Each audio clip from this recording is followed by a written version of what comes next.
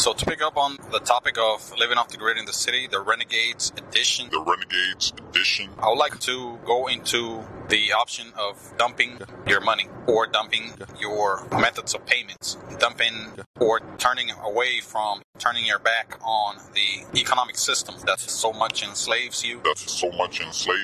Enslaves most of us. And is the number one tool, the number one weapon of the rich and powerful to keep the rest of the working poor and the middle class and below. It's a way for them, perhaps the most powerful way for them to keep you under their control, under their watch, under their jackboot, under their subjection. So if you dump your money, meaning don't rely on money, then you are taking that power away from them, at least as it pertains to you. It's one less person, one less body that they have to control, to move around like if you were a puppet. So what I mean by dumping your money doesn't mean just throw a bunch of dollar bills out your window. It means rely less on money, perhaps to the point that you need no money. It could be something gradual or it could be something all at once. It's pretty biblical, the notion or the idea of turning away from money. Money, I believe, is the root of all evil. Money is the cause of many, many ills in society and humanity. When money is involved, a lot of things go wrong, whether it's with family, business, whether it's in relationships, anywhere in any place where money comes in between people, whether it's for good or bad, then there's usually and most often problems as far as who gets paid what, as far as who gets paid more. It brings a lot of jealousy, a lot of friction. Again, money determines your level of power in society today, sadly enough, and it makes for winners and losers. Everyone should be worth the same, in my view. At least the worth of the person should be the same, is the same, and should be viewed as the same, regardless of how much money they possess. It is the complete opposite, though, in reality, society, throughout the world, not just here in the United States. This is throughout the world, where rich people have more prestige, power, access, benefits, more respect, more healthcare, more care from governments and everyone around them. And poor people get the complete opposite. Less access, less respect, less value, both their lives and their physical bodies. They're viewed as less desirable. That should not be at all. When there's money involved in intimate relationships, families, when there's issues with money, it usually brings problems. If you were to take money out of the equation, there would not be any problems, and perhaps there would not be as many problems with that relationship. For example, if you care about someone, you don't charge them for any kind of favor that you do for them. If you love them, care for them, if you are their friend, family, or their close confidant, you usually don't charge. You usually don't involve money. The minute that you do, if you were to charge a family member, for example, or a close friend for a favor, then there would be friction right away. There would be weird looks exchanged, eyebrows raised, and the relationship would not be the same, at least for the short term, perhaps for a longer period. If this behavior persists, the same thing applies, I believe, to society as a whole. The more money, the more problems. There's a song that reminds me of that. So, if you are a true off-gridder, a true self-sustained individual at the highest or one of the highest levels, then I would believe that not depending on money would be of utmost importance, would be a top priority for someone like that. I suspect and assume that if you're in such high level of self-sustainability, self-confidence, self-respect, and self-dependability, then money is basically an outside influence on you, which, of course, would be something undesirable for anyone truly living off the grid. So you would not depend on it, in theory, at all. Money would be just unnecessary for an individual of such caliber. He or she might as well just burn it and give it all away to those lesser individuals as far as living off the grid. Give it to them. I would suspect such a person would theoretically or ideally just give the money away, throw it all away, throw it out the window, in fact, and let others deal with it, deal with that baggage. At that level, it would be considered baggage. It would be considered an annoyance and something that interferes with your peace of mind, very high and attenuated level. In Again, you can start slow. You can start small, of course. You don't have to go to the nirvana level all the way overnight, right away. You could take small steps, baby steps. Depend a little less on your money. How do you do that? By, instead of trying to make more money to cover more expenses and costs in your life, go the other way. Try to get rid of those things that cost expenses. Get rid of that big house, downsize. That's where you depend less on money. If you are paying for that home, paying for that mortgage, even if you're not paying for the mortgage, you can be paying a lot for taxes, maintenance of that home, upkeep, especially on property taxes. If you have a bigger home in a well-to-do area, you will be paying higher taxes. That's just the name of the game out here. Another way to minimize the value or what money means to you, the value that you put on money, is by, again, living within your means. Get rid of the things that cost you money on a regular basis. Get rid of bills by either paying them off, canceling them, refusing to pay. That's one option that you can go about your debt, which I will go into that here shortly. And don't depend on purchasing so many things. Be handy, be crafty, be creative. Instead of buying things, fix them. Instead of getting new things, use what you have at your disposal, what's around you. Use things that others may donate to you, may give you. If someone's not using something, you may be bold enough to ask for it. You'd be surprised. You may get it and use it, put it to use, or exchange it for something else that you have no use for and someone else does, and they have something you have use for. There goes a exchange, a even and fair exchange, instead of having to use money. Again, living within your means is the main way of dumping your money. That's what I mean by it. And lessen the value that money has in your life.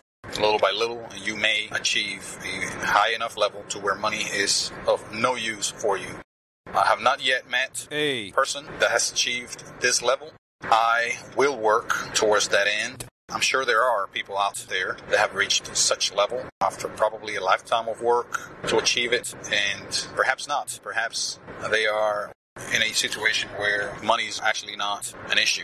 You could be in a community, in a society where money is pretty much not used.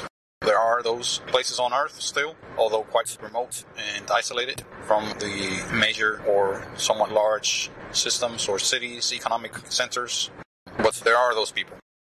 My next subject, if I may, is to dump your vehicle, to live off the grid. If you want to truly be off the grid, you cannot depend on a vehicle that usually uses gasoline for the most part. If you have an electric vehicle, that's more acceptable, I would think, for someone that claims to be completely off the grid. However, you would still be dependent on the grid, since to charge those vehicles, you really have to be connected to a grid.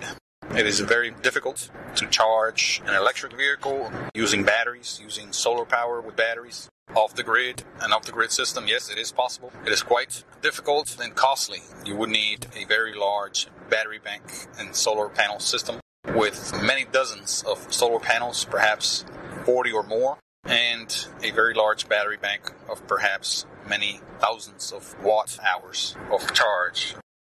Even then, the installation that would be necessary for such a large system would have to be pretty big, extensive. You would have to live in a very sunny area of the country, perhaps the southwest part of the country, perhaps Florida, perhaps away from the United States mainland and into the equatorial areas of the world, or desert areas, perhaps in Africa, Mexico, Central American countries, the Caribbean, anywhere near the equator where sunlight is plentiful throughout the year. Then you could probably get away with a lot less cost. However, the cost would still be large. But to go back to dumping your vehicle, you can choose to live a life without having to drive. And that goes back to dumping your ID, to be truly off the grid. If you want to get rid of your IDs, things of identification that control you, keep track of you everywhere you go, first thing that you think of, I would hope, is your license.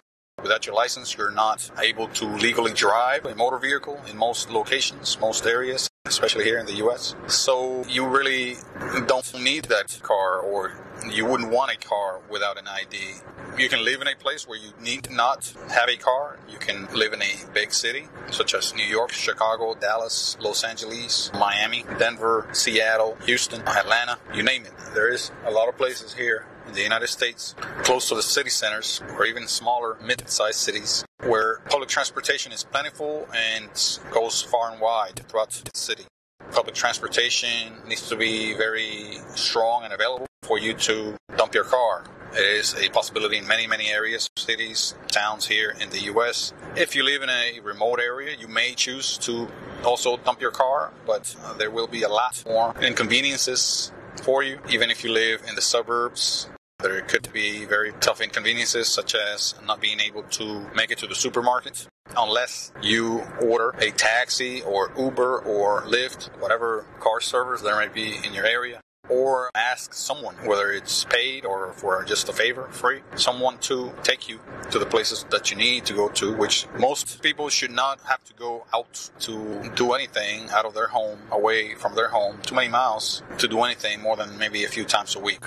You should not have to need a vehicle to go out a few miles away from your house to get groceries, to do chores, to do any kind of errands more than a few times a week. So even if you have to depend on someone else, it is possible, although quite, again, annoying and inconvenient. But it is an option if you want to truly and completely, as much as you can, live off the grid. You are denying the state, the city, or the federal government, whatever is giving you the licensing to drive a vehicle, you're denying them their control over you. You're denying them having tabs on you. You're denying them having your record, or at least your recent record on their systems. And that is huge for someone living off the grid. And that is something that I would believe any off-the-gridder would want. The freedom of movement without being watched, controlled, tracked, looked over, supervised, which, again, happens very often. You go out on the road, you are constantly being watched by the municipality's police, sheriff's office, or any kind of other law enforcement. They are watching you. They are able to easily stop you for little or no reason and check your ID, run your ID, send a request to their departments, and voila, they pull up your information. And a flag goes on your record all of a sudden that it has been looked at, it has been searched by police. This is often not harmful for your record. However, it is something that could be easily exploited by so-called authorities and governments, agencies, those wishing to do ill on you. And if you happen to be a person of interest for whatever reason, because you are either exposing someone in power, you are investigating someone in power, or you are just someone that bothers someone else in power for some reason, whether you're a protester, you are a journalist, you are a community leader, any kind of person or a lawyer that is trying to push a case. You could be a leader yourself, any kind of some sort of city or county or state official trying to promote a certain viewpoint, promote a certain law, then you could be a target of an agency that has your record and has tabs on you and can easily exploit those and information and harm you in some way, whether it be administratively or even physically. It has happened and it will continue to happen, to no surprise. So, dumping your vehicle and dumping your ID, dumping any type of ID, which you should not need an ID to inhabit any area. So, by not having an ID, then you are basically denying those agencies that want you. Sometimes they require you to have ID from having control on you, control about you, control of your movements, your person, your transactions, whatever it may be. That's the main goal of having an ID, control.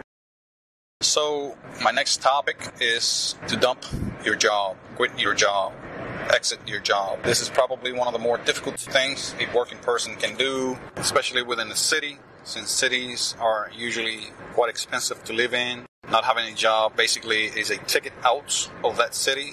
If not right there and then very soon, you could easily, most likely will, get evicted from any place that you don't keep up with the rents, mortgage, or any kind of other debt. Whether it be utility payments, any other payment that pertains to your place of living. If you stop making those payments, you run the risk of getting eventually evicted, especially those payments of rent and mortgage. If you don't make those payments, then you will more likely than not be out on the street.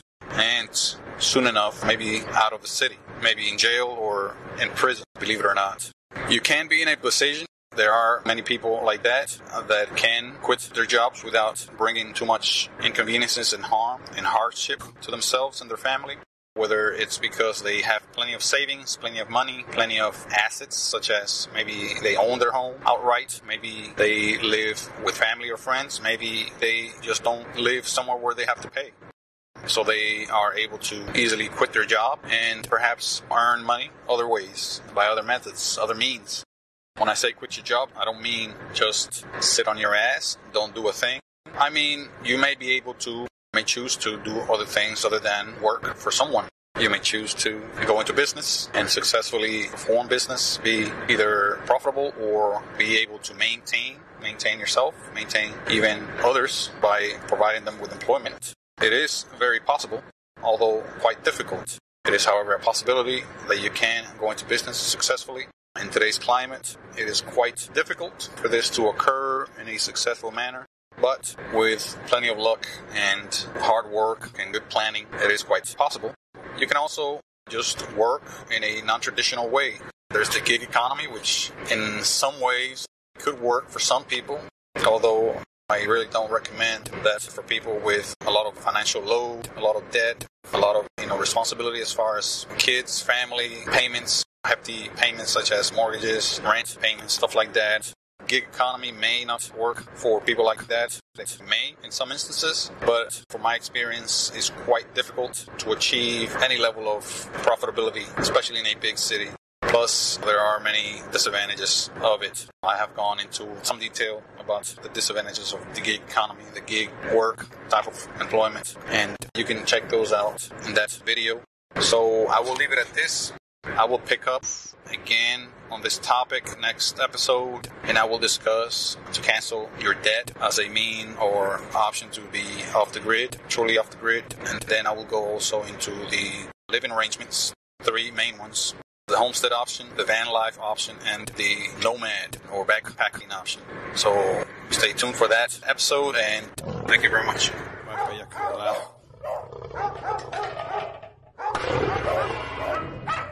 Echa para allá. Vai para allá, carajo. Vai para allá.